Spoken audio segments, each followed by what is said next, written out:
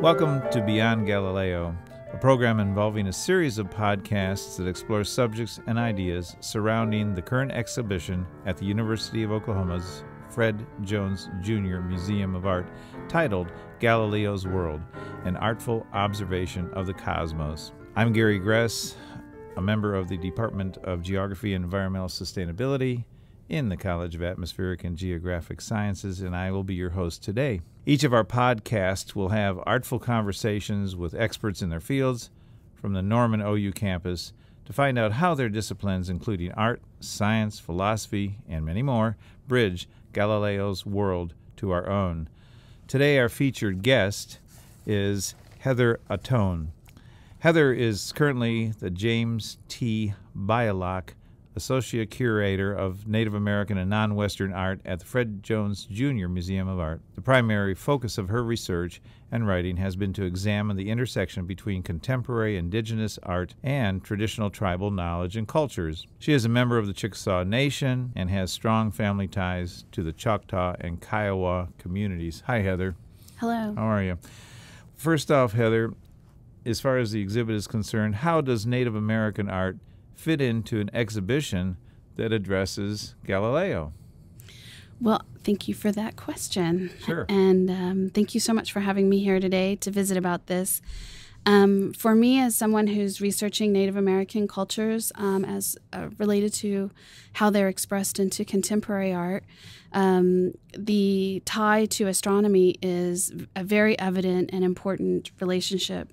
I mean, often when people think of Galileo, he's often referred to as the father of the observational astronomy, and a lot of the work that he did in the 16th century has been critical to the advancement of astronomy. And of course, you know, there's so much that's considered primary knowledge that comes through the Western science paradigm, but all science is culturally driven.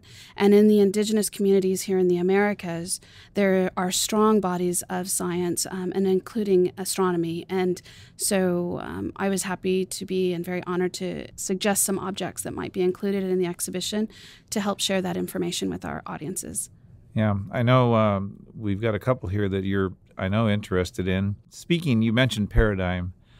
Is there a single astronomical paradigm for the continent? Let's say Greco-Roman versus Native American perspectives? Well, of course, Native American is actually a racial construct. It's not a cultural construct.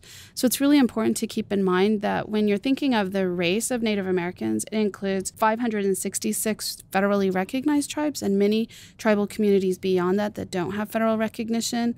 But of all of those groups, there are relationships, and those relationships go back to our creation. There are 8 creation stories that have been documented in the North American continent, and I'm going to focus my comments to the North American continent, even though my research is indigenous and extends into the South America, that for the purposes of this, I think it's important not to be too large.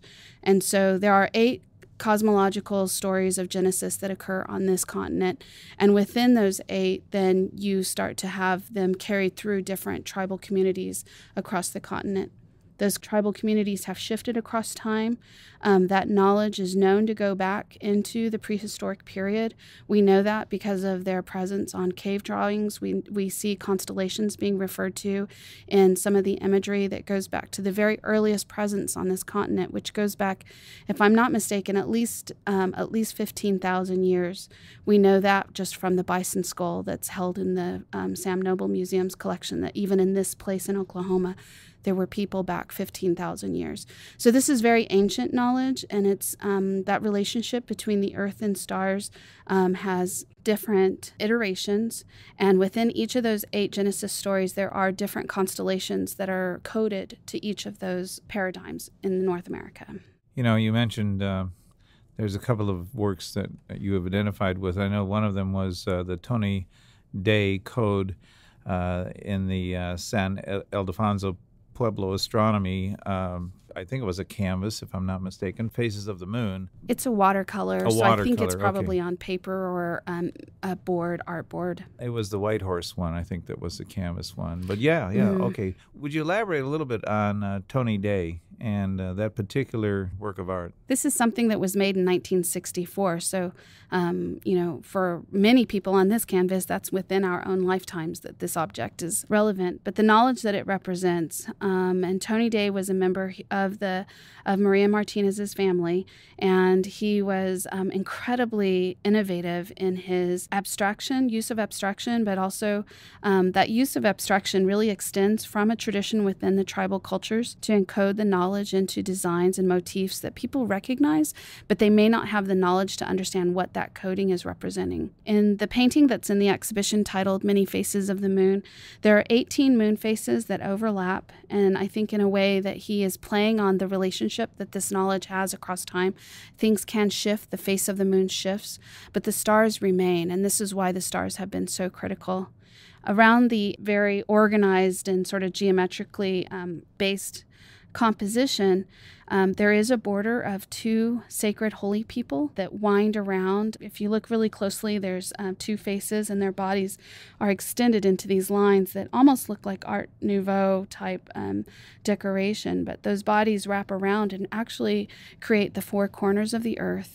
And around the four corners of the earth, then Tony Day has surrounded that on the outer edge, has created a frame, and that frame are the 12 most important of the constellations to the San Ildefonso Pueblo people. That visual itself, I'd like to talk about what is already encoded in tribal stories. You just mentioned, some really good reference points as far as talking points.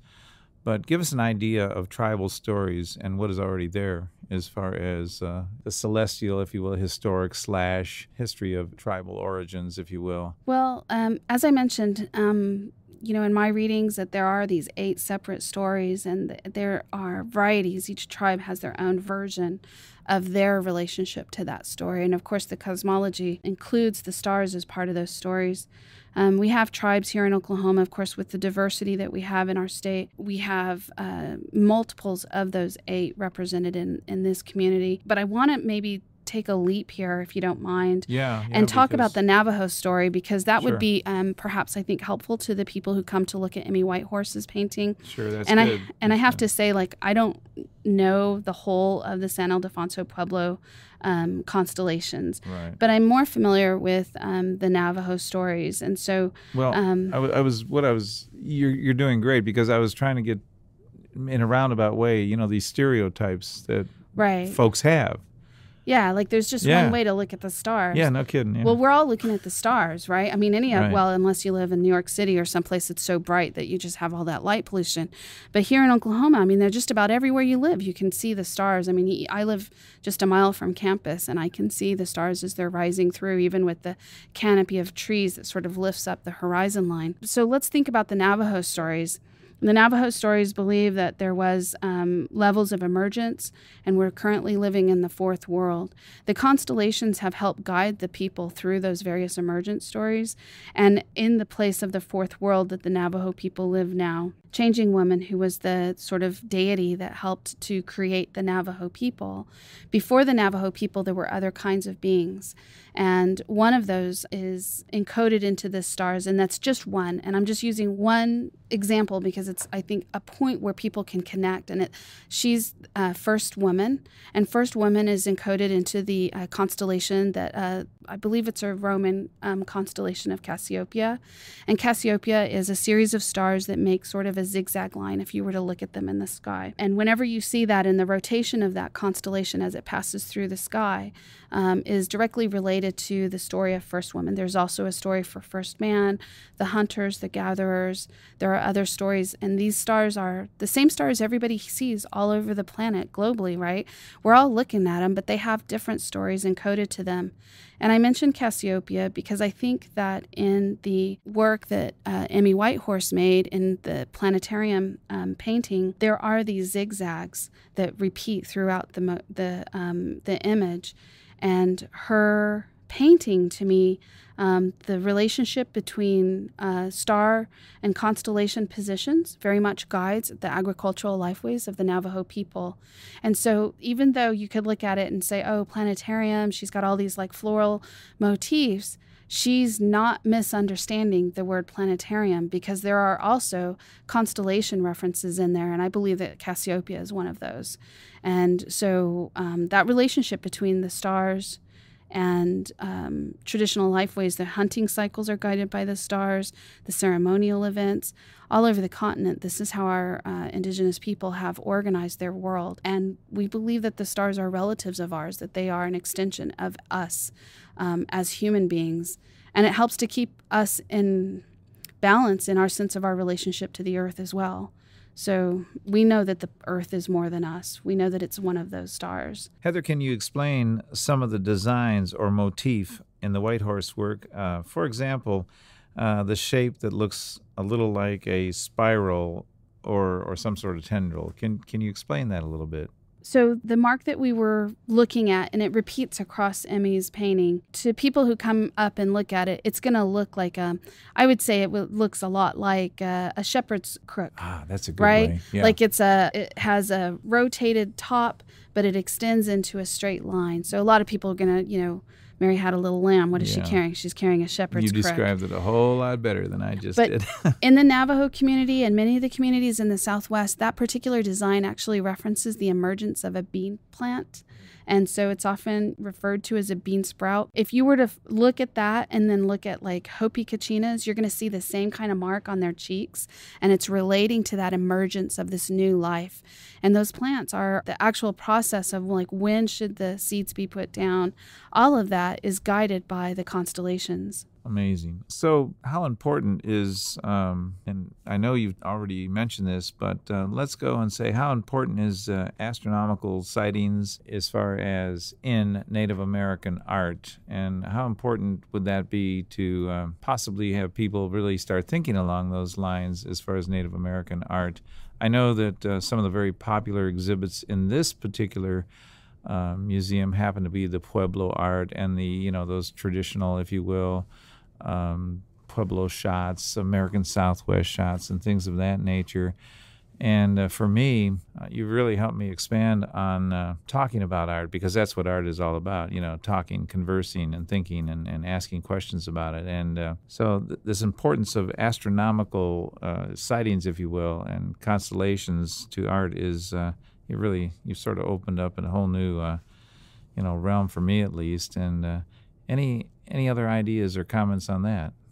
Well, I think generally one of the things that has been maybe an impediment to the incorporation of Native Americans within the sciences, this is an issue that I feel very strongly about. There's less than 1/10 of 1% in the sciences as professionals are Native American. That's not even relevant to our population statistics, which were at least 3% of the population.